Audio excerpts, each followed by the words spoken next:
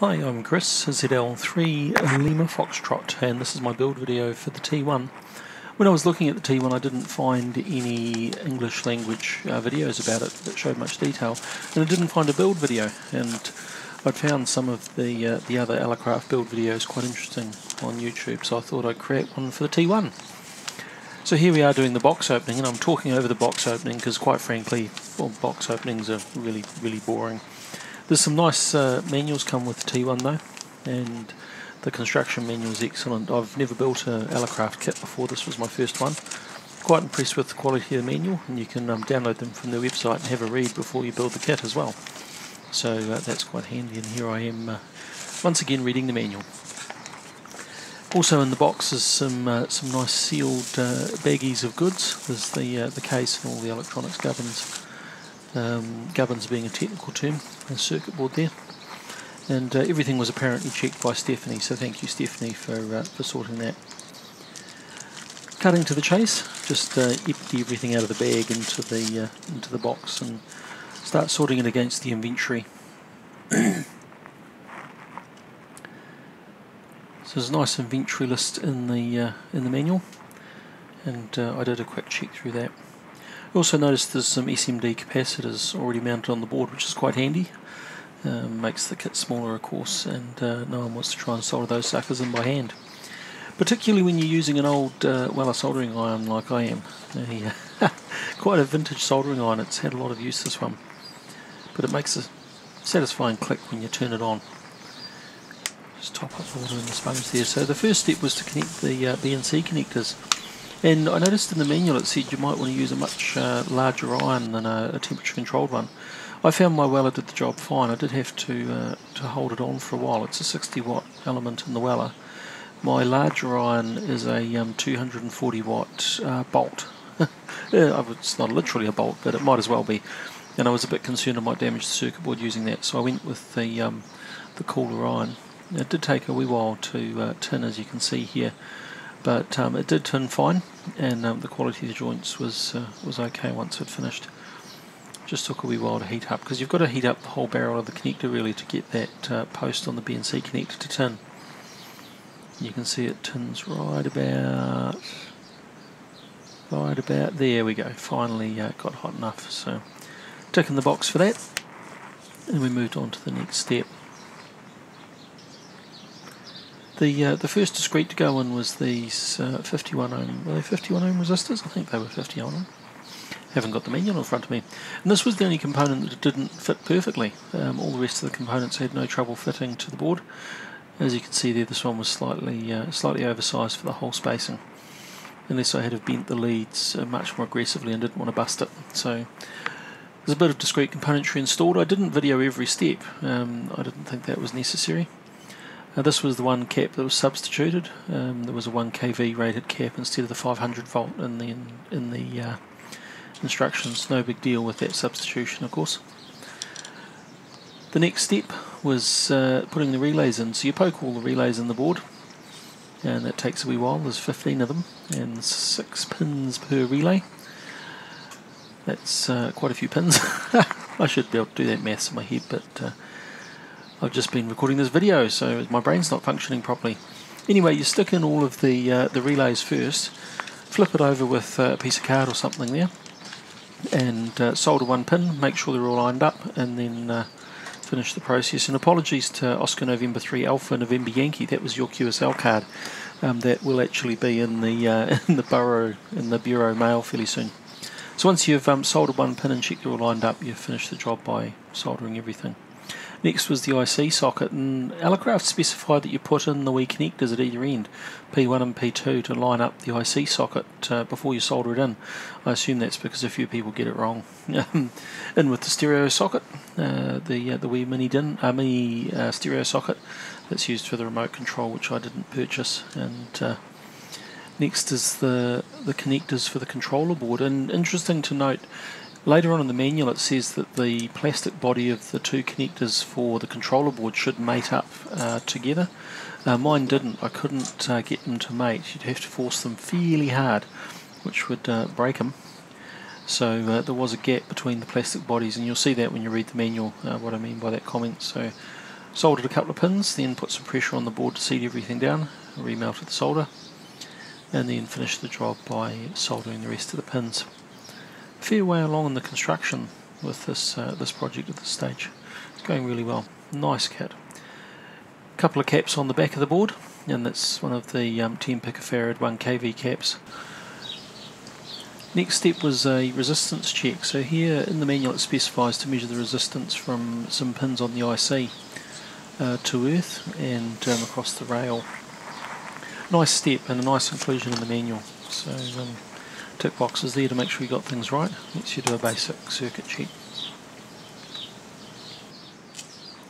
Next step was winding T1, which is the first of the toroids, and I note Elecraft provide the option of purchasing the toroids or the inductors pre-wound.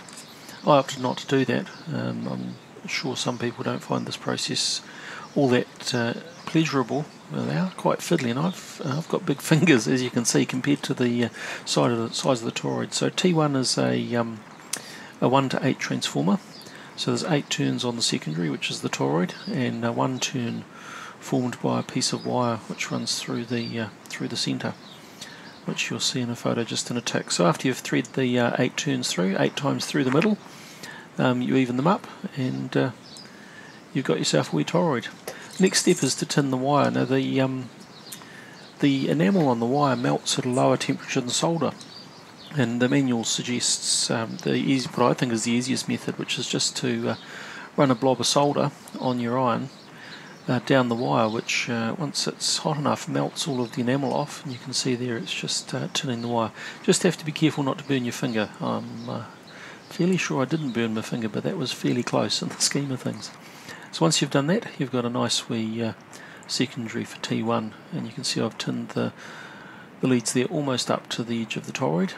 Put the primary through the middle, which is a piece of solid tin copper wire with the green insulation on it. T2 is very similar, but it's 2 toroids glued together, so glued them with super glue as was suggested in the manual. Trying to hold them together at the same time you're putting 8 turns on them would be a wee bit fiddly. And I need to redress that diode as well, it's sticking up a wee bit.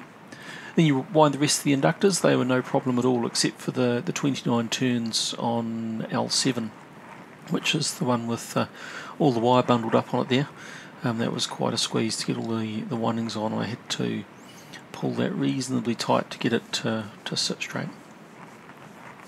Mounted all the inductors, got them all nice and lined up square, I think. No one's going to be able to see in the box afterwards, so I won't get too fussed. Then we move back on to some discrete componentry, this time on the control board. Just the normal process. Bend the leads, find the hole. Where's the hole? Any hole. Okay, oh, yeah, no, I'll take that. Those holes, yep. Poke the components in, bend the leads, and solder them. Fairly standard process for any kit that you'll come across. Using flush cutters here, the manual recommends flush cutters because you don't want the components touching the top of the IC when you plug in the IC and put this board on top. And there was some comment I saw on a blog somewhere saying that was a problem, so he'd come up with a different method, trimming the leads first and then soldering them from the top. But I have a pair of flush cutters. Wii regulator 78L06 goes in on its back, as does Q1. And in that picture we're just missing C20, the LEDs. And the LEDs come with some nice wee spacers. Just poke the LED through the spacer and then insert that into the board and solder and trim. It's quite a nice wee touch. And then once you've got them all soldered in there, you can reheat the leads and give them a wee jiggle to make them all line up straight. You can also see the negative wire is also connected there, which goes to the battery. Just soldering in the LED, long lead goes into the round hole. Beautiful. And there's the finished controller board with the extra discrete componentry on it. And then at the end of that step there's some more checks you can run, a couple of more tests, just measuring some resistances on the board, pressing the buttons, making sure things work. And again, that's a really nice inclusion from Elecraft in the process. A lot of kit manuals leave out any basic testing you can do. And they also specify how you can test the LEDs on the board. Using the diode mode on your multimeter, you can see the red LED lights up there just a wee bit when I'm passing forward current through it, and gives you the drop voltage across the LED. So they're all in and working fine. I didn't manage to short anything out. And assuming you didn't short anything out that catches fire, you can, oh, that's a nice click as well. You can put the battery clips into the case, because we're moving on to the final assembly. The case is really nice. There's some minor mods you have to do to the plastic, but it's described really well in the manual. Put the IC into the socket, and you can see the earth lug on the end of the case just to the left there. That's a stack of a screw in the lug, and a lock washer and a washer, and the nice brass nut that goes on the outside. Just straightening the legs on the IC there, you can see they need to be straight to get it into the socket.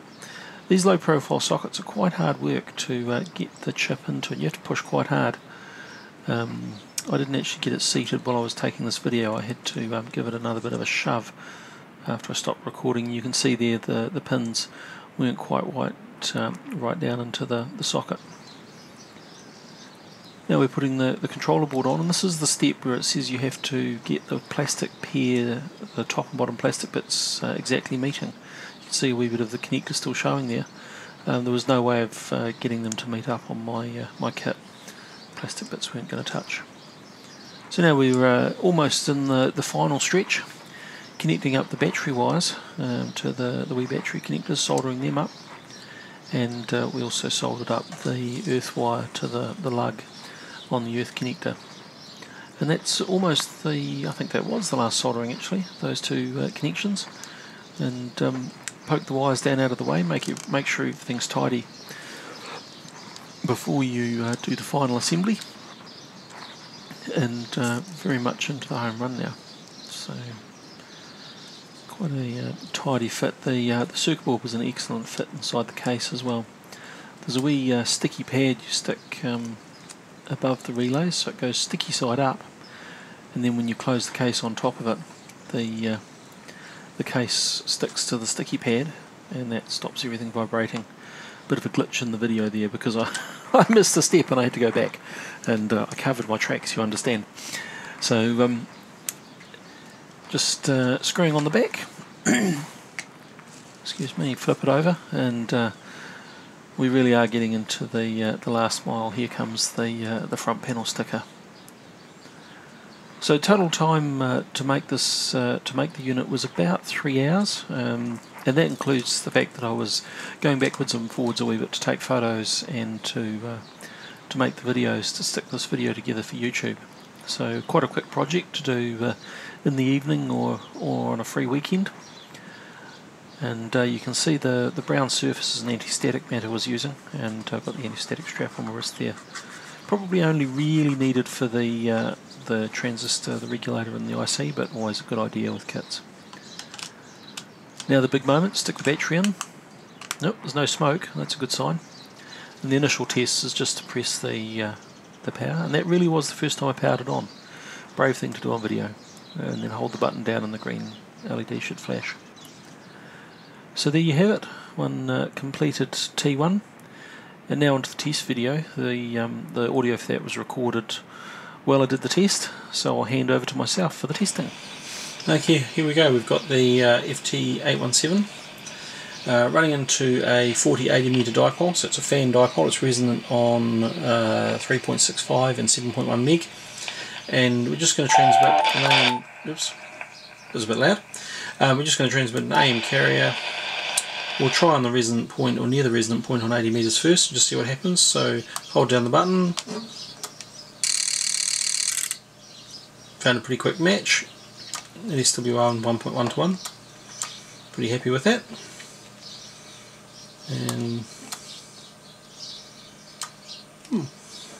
hello test, hello test. And the wee power meter works as well. So I'm transmitting 2.5 watt carrier, internal batteries on the 817. Let's go to a band where we're not resonant. 15 meters. That'll be pretty dire, I would think. JD65 on 15 this morning, this afternoon, this evening. Go somewhere that doesn't appear to be anyone. AM mode, push and hold, light comes on. and it's found a match. And if I change the meter, on the rig to be SWR is good. Let's go to another band where it's not resonant, just to see how we go. 20 meters should be bottom end of 20 meters. Sorry, 10 meters. So SWR is fine there because it's resonant. It's a multiple. 17 meters, which currently has a radar. Very nice. Switch to AM. It's not indicating any SWR. Let's bypass the tuner. So with the tuner bypassed, it's showing 2 to 1, I think that is. I'm not sure what that is on the rig. Now we'll get it to tune. No, we're in bypass. Get it to bypass. So that was showing over 3 to 1.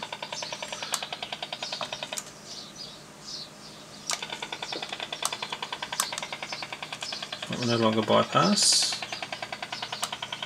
Tune.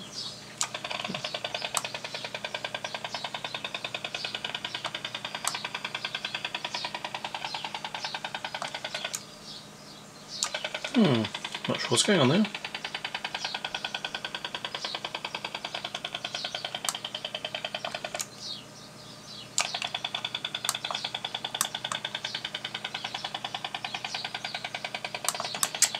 Oh, there we go. Okay, so you have to tap. When it says tap, it really does mean tap.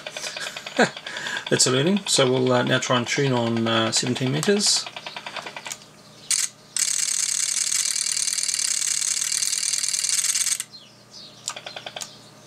Alright, now they're showing no SWR on 17 meters. So it does work. Need to obviously read the manual when it says tap. It really is a small tap, and very happy so far. Do a bit more experimentation, and if I find any issues I'll post another video. Thanks for watching, and by the time I edit all this together it'll be probably quite long. 73s. Don't you just hate that radar?